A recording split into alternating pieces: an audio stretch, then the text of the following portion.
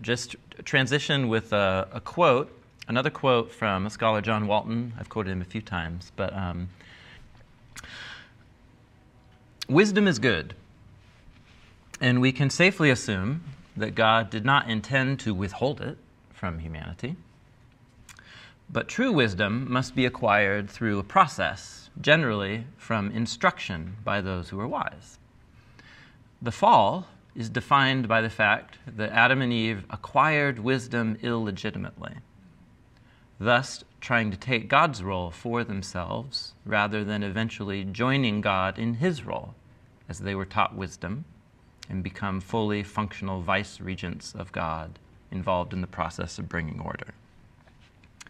If the humans are to work alongside God in extending order, think back to the subdue and rule of Genesis 1, they're going to need wisdom, but as an endowment from God, not by seizing it for autonomous use.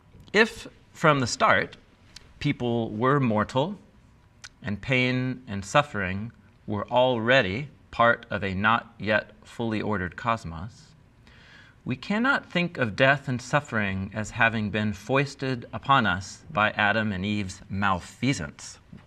Great word choice, by the way, right?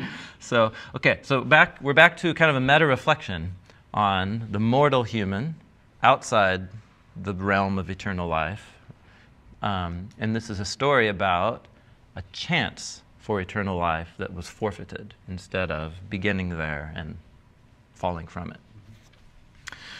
Instead, he thinks, we can have a much more charitable attitude towards Adam and Eve when we realize that it was not that they initiated a situation that was not already there. It is that they failed to achieve a solution that was in their reach. Their choices resulted in the failure to acquire relief on our behalf. Their failure meant that we are doomed to death in a disordered world full of sin. These are profoundly significant consequences for what was a serious offense. In contrast, let's get real big picture here. Christ was able to achieve the desired result where Adam and Eve failed. We are doomed to die because when they sinned, we all lost access to the tree of life. We are therefore subject to death because of sin. Christ succeeded and actually provided the remedy to sin and death.